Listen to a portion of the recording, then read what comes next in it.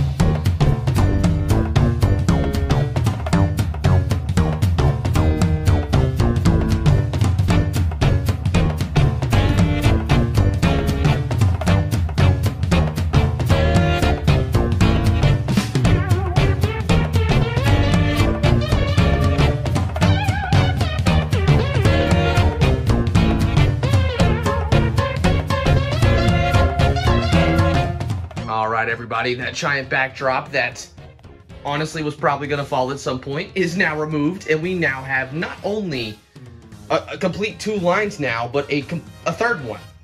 We have the roller coaster mountain and a whole loop for just it.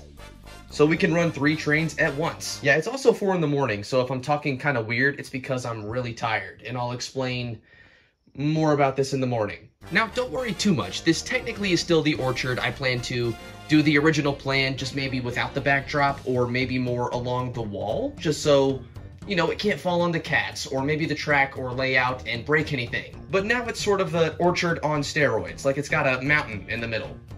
A roller coaster mountain. So, you know what? Trevor's Field's kind of lit. Either way, I think it's going to be a lot more fun. There's a lot more potential now. And I want to run some trains.